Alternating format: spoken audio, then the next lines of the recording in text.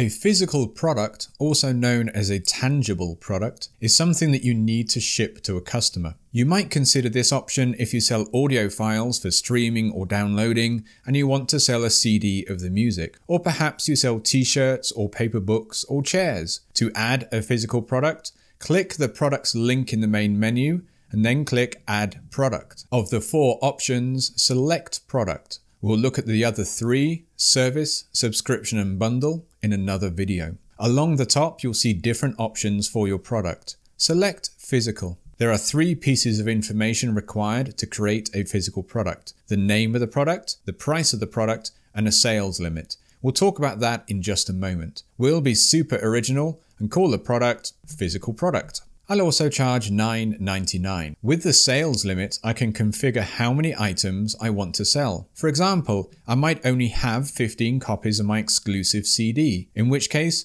I would enter 15 into the sales limit box. In my case though, I believe I can keep up with sales, and so I'll leave it blank and there'll be no limit applied. When you're ready, click Create Product. You'll be taken straight to the button code page, and below this video will be a link that outlines what the different codes are and how to use them to sell your product. There's 2 more aspects to physical products that we need to examine. Firstly, the sequence of events and notifications you and the buyer receives. Secondly, shipping rates. We'll look at shipping rates in a separate video, but it is an important part of selling physical products. The first big difference is the requirement for an address. You need this so you can ship the product to the buyer. When the customer completes their address, they are taken to the standard checkout page. On completion of the purchase, you, the seller, receive 2 emails: a payment notification email and a goods ordered email. The goods ordered email informs you of the sale and the address to post the physical product. At the same time, the buyer receives the receipt for the purchase